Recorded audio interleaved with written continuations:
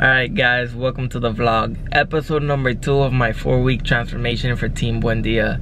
I'm gonna head to the gym right now and kill a back workout. So you guys are gonna get to see that in a minute. I hope you guys enjoy it. As always, if you guys really like the video, give it a thumbs up. Remember to subscribe to my channel so you can see all the other episodes of this 4-week transformation, which I'm gonna be vlogging every single day. So as always guys, stay real and I'll see you guys on the next one. Alright, so in the first exercise, we're starting with this neutral grip wide lat pull down. So the most essential thing right here is when you reach the top, make sure you're extending out your lats. Make sure you're getting the best stretch possible, and when you're reaching the bottom, make sure that the bar is touching or almost touching your chest, just so you can get the maximum squeeze at the bottom.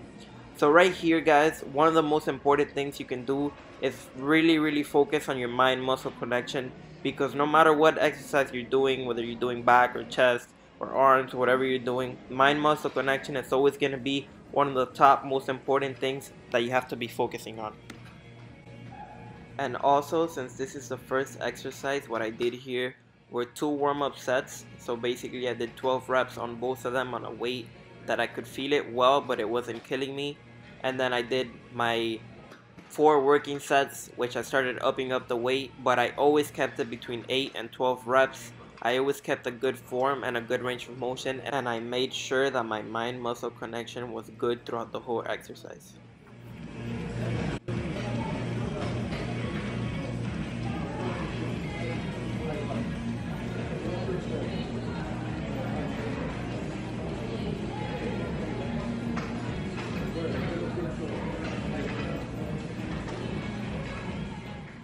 So for the second exercise, we did single arm hammer strength rows.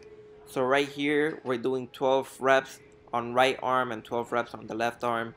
So I started with 1 plate, then I went up to 2 plates, then I went up again to 3 plates, and then I went down to 1 plate to finish off for the 12 reps. So right here guys, again, mind muscle connection, really important. Make sure you're extending out your lats when you reach out and contracting when you reach the back. My back here was aching, I was feeling really good, and this is a really good exercise to build your back.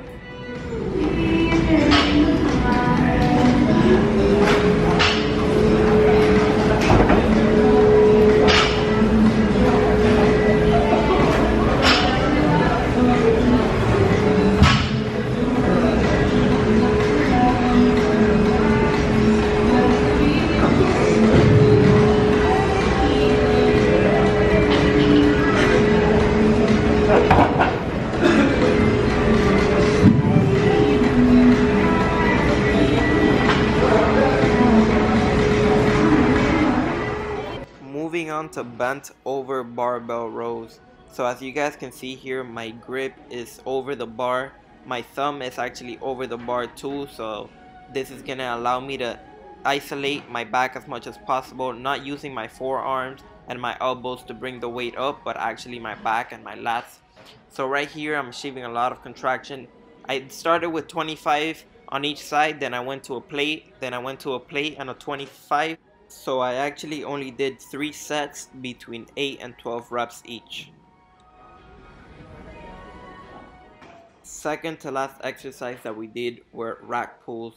So I started with 1 plate, then I went to 2 plates, and then I went to 3 plates.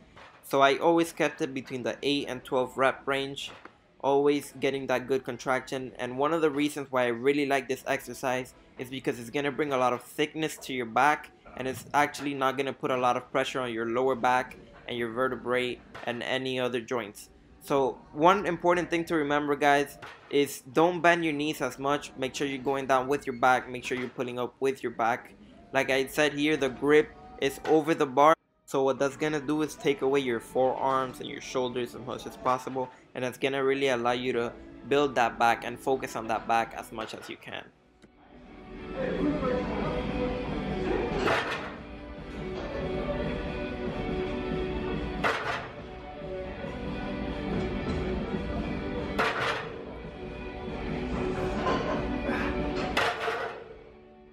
So we finished up back day with pull-ups onto a failure. So right here guys, an important thing to note is that you're going all the way up and you're going all the way down. But make sure that you're not locking yourself at the bottom nor at the top, so you always keep that pressure on your back. Another thing to remember is that when you're going down, try to do it slowly. Keep it at between 2 or 3 or 4 seconds on the way down. So right here, if you notice, I'm keeping my grip closed, then I went a little bit out, and then I went a little bit out again. So I kept it about an inch out every single set. And right here, all you have to do is make sure you're keeping a good form, and the workout is gonna work itself. This is always a killer. If you implement it as a warm-up or at the end of your workout, it's always gonna burn. Alright, so post-workout meal time right here. I have the usual shake, and then I have 2 fiber English muffins, 2 cinnamon raisin English muffins, and then about 4 ounces of honey smoked turkey breast. Now just to give you guys a quick run through of the day, my breakfast I had just the usual shake plus 2 whole eggs and 2 slices of Ezekiel bread.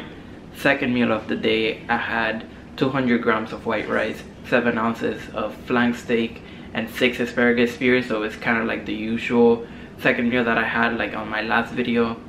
Third meal that I had, and it was my pre-workout, I had a pre-workout shake, so just like the usual shake that I have. And now my post-workout meal, again I'm having another usual shake plus the 2 high fiber English muffins, 2 cinnamon raisin English muffins, and 4 ounces of honey smoked turkey breast. So I hope you guys really enjoyed that video. I hope you guys learned a lot from it, and I see you guys on the next video. Please remember to subscribe to my channel. Please give the video a thumbs up, and as always guys, stay real.